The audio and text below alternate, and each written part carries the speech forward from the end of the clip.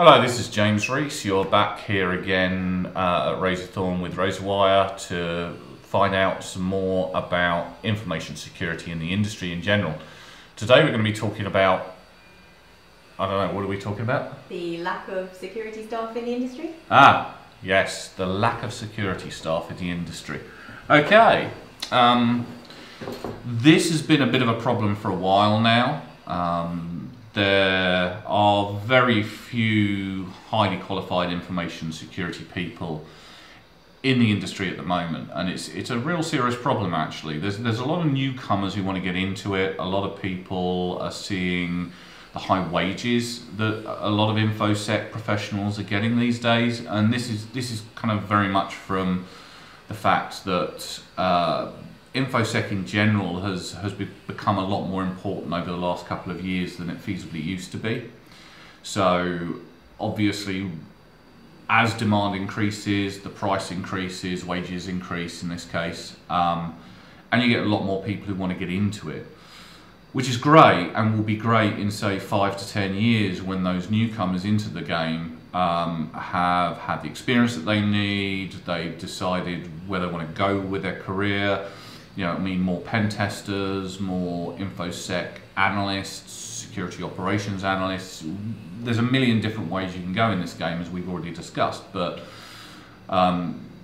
experienced infosec people are kind of hard to find at the moment, and when you do find them, they tend to demand quite a high price, so you do pay a premium. Especially at the moment, you know, obviously with the things the way they are in kind of 2020, we're just reaching the end of 2020, we're in our second lockdown at the moment as of the time of the recording of this video, and we've seen a hell of a lot of various different people in various different industries going through some quite significant redundancies. One of those is actually, weirdly enough, information security. Even though there's quite a good market for infosec people, because of the way things have been going, there's been a lot of people losing their jobs. You know, maybe people had extensive amounts of additional staff than what they think they needed. Whatever that may be, there's a sudden glut of young infosec people who are out in the market at the moment. So any job coming out, you're getting sort of 200, 300 applicants for, because people are a little bit on the desperate side. But before all of the problems that 2020 has had, and leading into 2021, I think you're going to see the demand for infosec kind of start to rise back up again. More jobs will become available as companies feel that they're becoming more stable. But they're going to find that a lot of those infosec people are going to be asking for quite significant either wage increases or quite significant wages for you know, kind of lower end parts of infosec, because there's just not enough people in the game. As I said, in 10 years' time, I think this is going to be very different. It will stabilise, it will normalise. Way back when IT started to move into business quite aggressively, you know, there was a massive shortage of IT staff. I mean, we're going back many years now, but any kind of emerging industry will have this problem. For you guys to take advantage of that, for those of you who are training up, I think it's very important to look probably at not what is available technologically speaking today, or the way that business runs today, but look more closely at how things are going to be in the future. You know, as I've mentioned possibly in some of the other media that I've released, you know, we're going very much from a kind of centralized working environment to a very decentralized working environment. There's a lot more people now working from their home offices, from their kitchen tables. You know, all these lockdowns that we're experiencing at the moment mean a lot more people are working from home, and I think a lot of businesses are finding significant cash advantage to having staff working from home. So the way that we apply security going forward is going to be very different to how it was at the beginning of 2020 or before the 2020 problems. So when you're looking at your career, look at where security is going and decide a course of action based off of that, because it's going to be important going forward. The more you specialize in things maybe like cryptocurrency, AI, securing cloud environments, the kind of more modern forms of IT, if you're going into cybersecurity, then you're going to have a much better leg up than maybe some of the people who've been in it for a while and have kind of specialised more in very much more centralised environments. That's not to say they won't adapt. A lot of infosec people are very, very adaptable, and they will move accordingly. But have some thought on where you want to go and what you want to do, and where the market is going as well, because it will mean you'll get a good job at the end of it. You'll get a good career path, and that's very much going to be consistent throughout your entire career. Having to adapt to new ways to apply security is quite key and important. So learning those in the early days, those kind of basic security countermeasures, ways of working, however you want to kind of look at the market. Once you get that baseline, you can pretty much adapt and apply it wherever you go.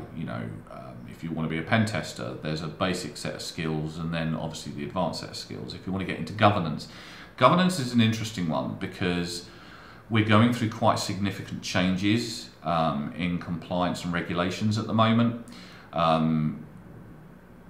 lot of governments and a lot of institutions are starting to see a significant change in their opinions of security, whereas before it was maybe loosely applied in the early days.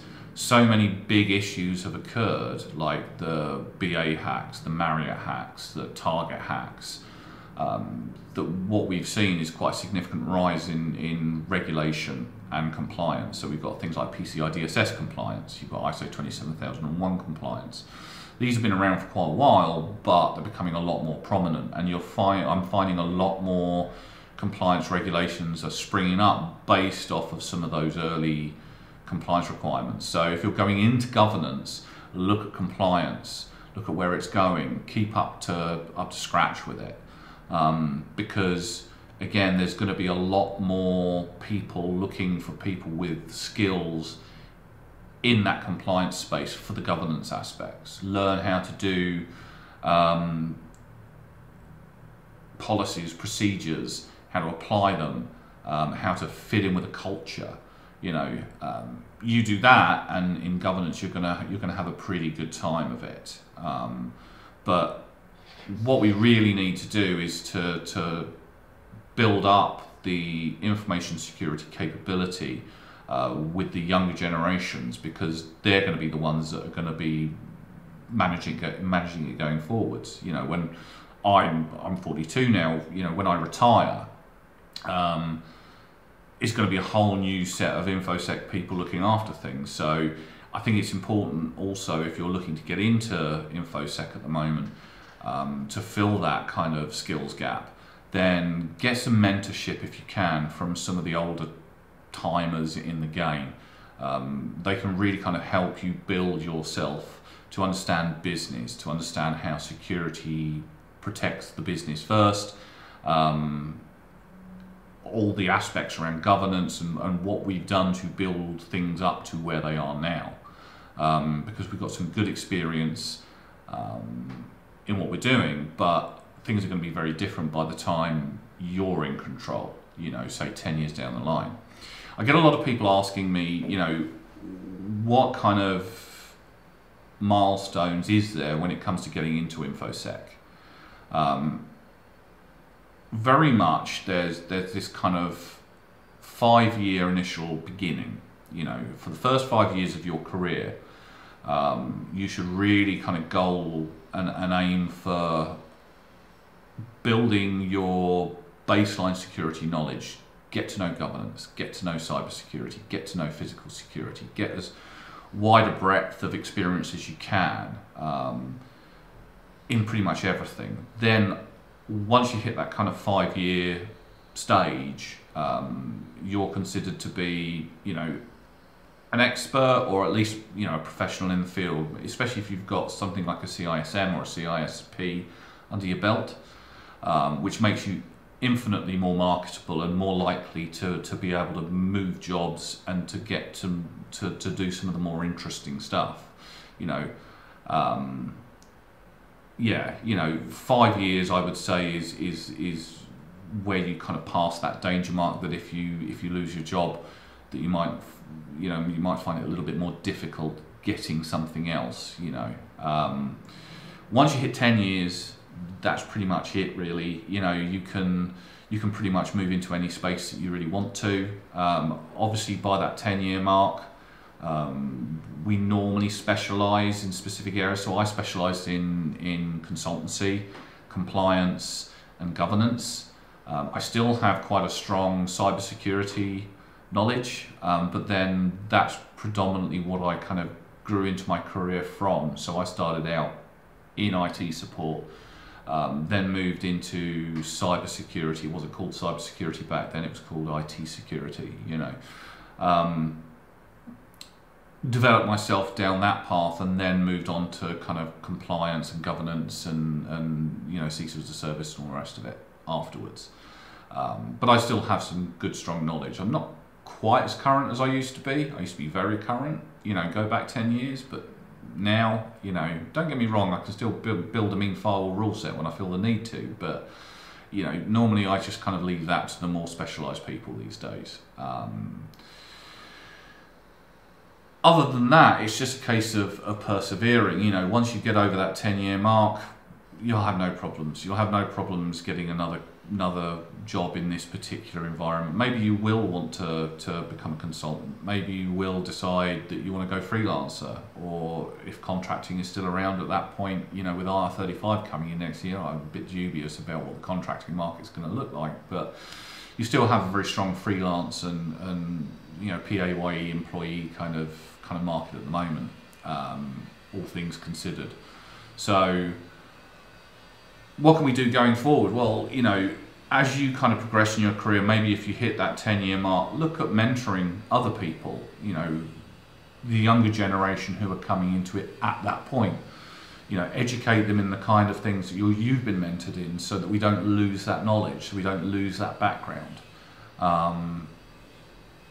That way, when they get into things in 20 years' time or 30 years' time,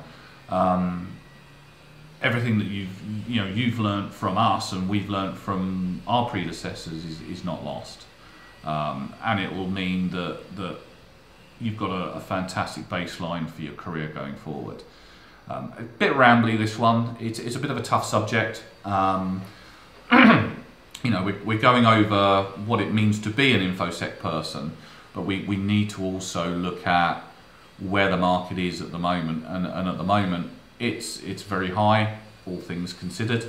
One tip I will give: as you progress through your career, don't make too many big leaps, okay?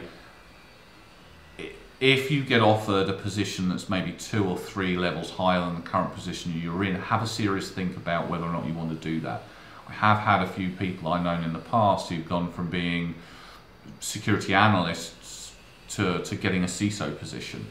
I wouldn't recommend that, because you lose out on a lot of knowledge along the way, and I've seen some serious problems come out at the end of it when the company that's employing you is thinking that they're getting a full-blown CISO with a certain set of skills, but because you haven't developed those skills, you end up in a pretty uncomfortable situation. So, when you're planning out your career to fill this skills gap,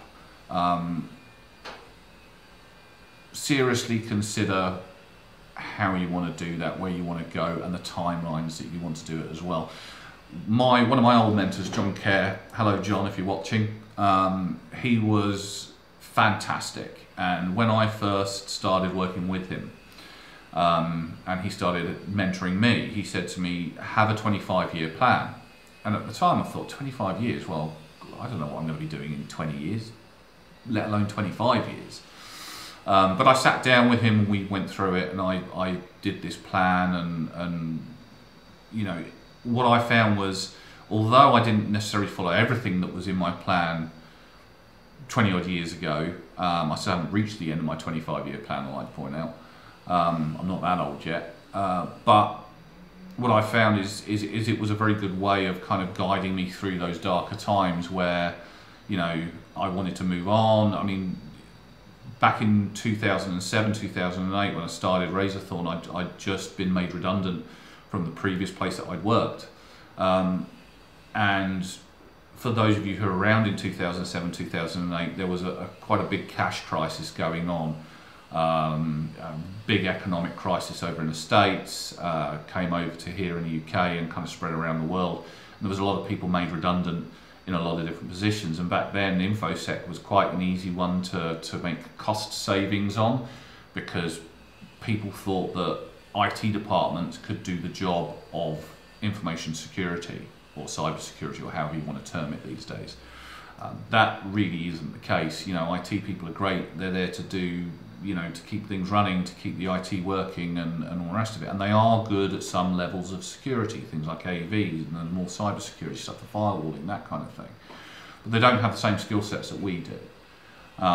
So it was great to have that 25-year plan, so I could relook at it from time to time, amend it and change it and what have you, and move forward with that career path. So make sure you do that. And if you don't want to do 25 years, do 10 years. You know, do 5 years. As long as you're doing something, you've got to have a goal in mind in order really to reach it. Otherwise, you're just kind of wandering around in the dark, thinking, well, I want a better career in IT or information security, and you've got no direction. You don't know where to go. So build that plan. John was very, very adamant that I knew where I was going, and that I would work towards that at all times. He was very supportive. And I credit a lot of where I am today through the mentorship that he gave. And he came from he'd been in information security for much longer than I had at the time. So, you know, find that mentor, let them provide you with the guidance you need in order to build your career into what you want it to be. So I've rambled on enough now. I'm going to shut up.